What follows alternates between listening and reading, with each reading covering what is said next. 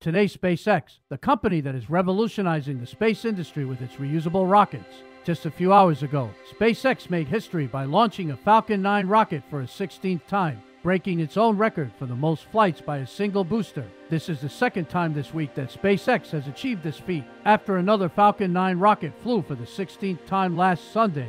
The rocket, known as Booster 1060, lifted off from Cape Canaveral in Florida at 11:50 p.m. Eastern Standard Time, carrying 54 Starlink satellites into orbit.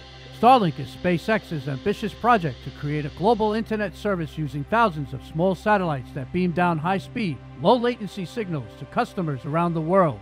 This mission was the last one to use the older generation Starlink V1.5 satellites, which are smaller and less powerful than the new Starlink V2 minis that SpaceX has started launching this year. The new satellites have 4 times the broadband capacity of the old ones and can also communicate with each other using laser links. The launch was not without its challenges, though. SpaceX had to scrub the first attempt on Friday morning due to elevated oxygen levels in one of the rocket's engines. The company then conducted a static test fire on Saturday morning to make sure everything was working properly before giving the green light for launch. The launch was a success, and the rocket's first stage landed safely on a drone ship in the Atlantic Ocean, named the Shortfall of Gravitas.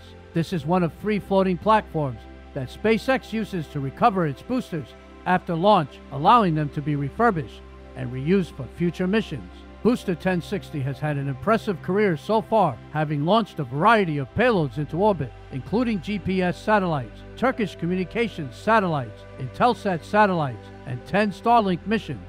It is only the second booster to have flown 16 times, following close of the heels of Booster 1058, which launched 22 second-generation Starlink satellites last week.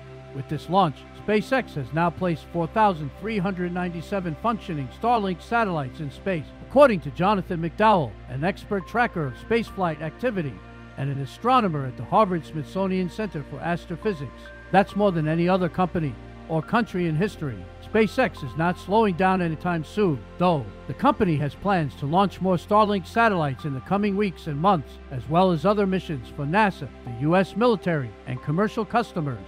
SpaceX is also working on its next-generation rocket, Starship, which is designed to carry humans and cargo to the Moon, Mars, and beyond. Congratulations, SpaceX, and its amazing achievements in space. Thank you for tuning in, and stay tuned for more exciting news and gossip from the world of entertainment and technology. Until next time, keep looking up at the stars